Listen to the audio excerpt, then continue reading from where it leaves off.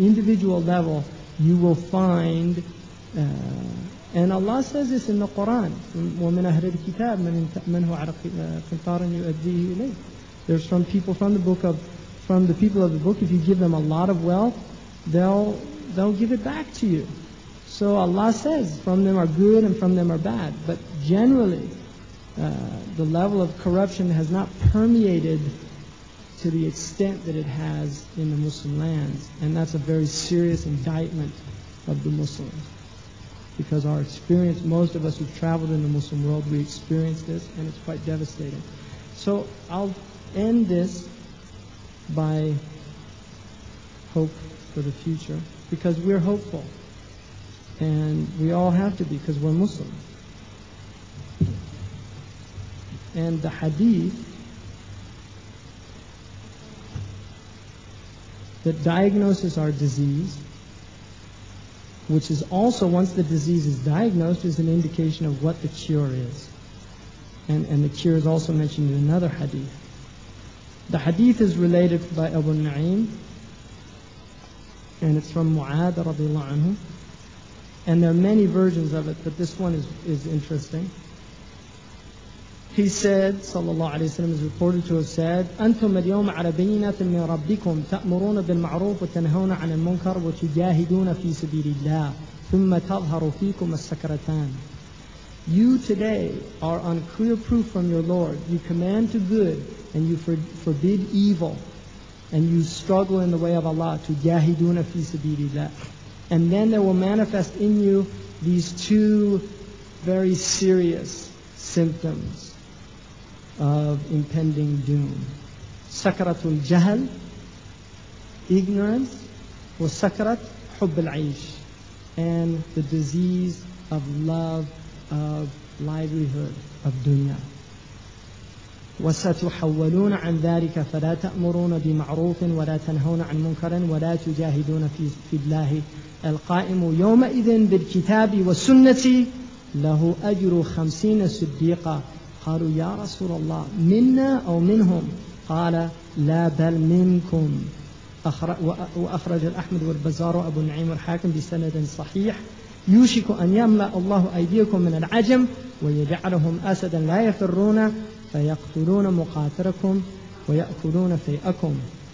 You will soon be taken over by the ajam, and they will be like lions that don't flee from you, and they will fight the way you fight, and they'll eat from your booty. And this is also an indication of the force who became Muslim and the other Muslims, because he was speaking primarily to the Arab contingency.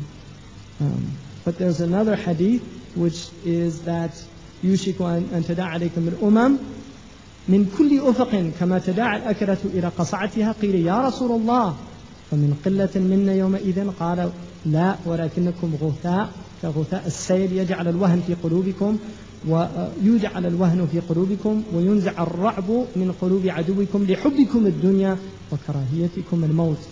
That it's coming a time when the Jews and the Christians, as interpreted in the other hadith, will come from every ufuq, from every horizon, and they will eat from you, from your plate, like eaters eat from a plate.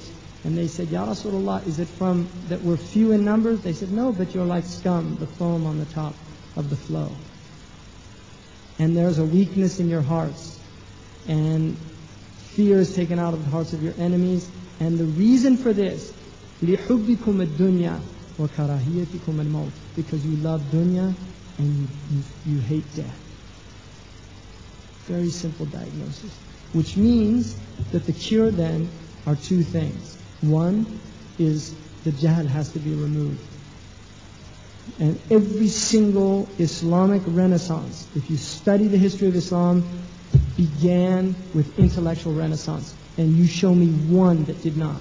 Because the very first Islam began with Dar al-Arqam.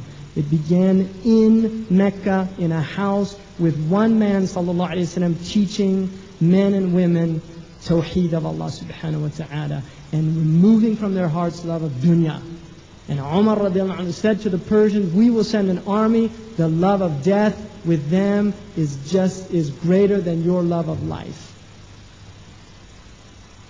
And this comes from knowledge, because the more knowledge one gains, and we're not talking about ma'lumat, information. There's Orientalists that learn all the rules. That's not real knowledge.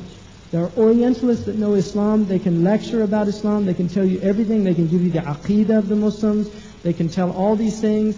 But in the end, they do not believe. So it is not real knowledge. Real knowledge is of two types. One is a knowledge in which one is limited in their intellectual understandings, but the knowledge penetrates their heart.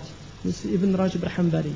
And the second is where they join the two. They have the outward and the inward as well. And these are the people that are the leaders, the Hujjah of Allah in His land. And the third type is somebody who knows the outward, but it doesn't penetrate the inward.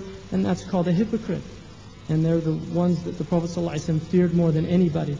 And finally, the last thing that I'll leave you with is, I think, a very powerful statement by an American who's talking about the disease of the autonomy of man. Solzhenitsyn, the Russian, said that the modern Western mindset can be understood as humanistic autonomy, istighna. إِنَّ الْإِنسَانَ لَيَطْغَى أَنْ رَآهُ اسْتَغْنَى. Man transgresses in that he deems himself independent of Allah. And these people now deem themselves independent of Allah subhanahu wa ta'ala. And this, according to this man, Solzhenitsyn says, is an autonomy of man from any higher force above him. Commenting on this, if superior forces are not allowed, current epistemology has no way to register them. I have argued then, human life has no alternative but to appear autonomous. In other words, if we deny the material, the spiritual influences in our lives, because they only look at the outward, and when we look at and analyze things, we keep in mind zahir and batin. Huwa al-awwalu wal-akhiru wal-zahiru wal-batin.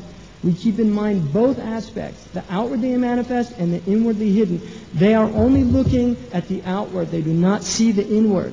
And so, because of that, there's no alternative but to appear autonomous. The human being is autonomous.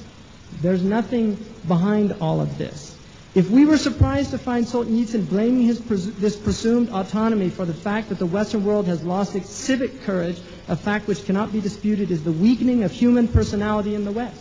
Look at the people that are being produced in these cultures. He tells us it is because mechanists we have largely and unconsciously become. We assume that if superior forces exist, they would tyrannize. We take their absence to be liberating. So we deny that there's anything superior to us, and we see that if there was, it would only be a tyranny over us. It would be a tyranny over. This is very important. It would be a tyranny over us. It seems not to occur to us that such forces might empower us and liberate us. Submission in Arabic Islam was the very name of the religion that surfaced through the Quran. Yet its entry into history occasioned the greatest political explosion the world has known. That's the outward he's looking at. Where did the power and the impetus of that political explosion, where did it come from? The unseen forces. If mention of this fact automatically triggers our fears of fanaticism, as a Western reader, Islam exploded onto the world. Those were those crazy Saracens, the fanatics.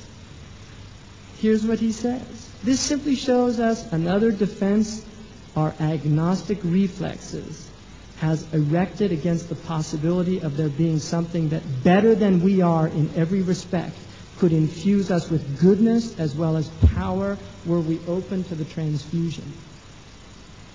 See, what he's saying is that if you look at Islam and what it brought, and the civilization that it created, and the dignity of man that it established, the educations, the traditions, the institutes, the artifacts of the remnants of those cultures are sold for massive amounts of money because these people, the rich people in this culture, want to have them ornamenting their houses. Right? You see, this is Islam is powerful. It's transformative. It is transformative, and it can transform every single one of us if we're open to it. At the individual level, all of us have to make an absolute commitment to studying our deen, to studying it in its most comprehensive and broad-based orthopraxic tradition. In other words, the parameters are broad within limits. We don't go outside of those limits.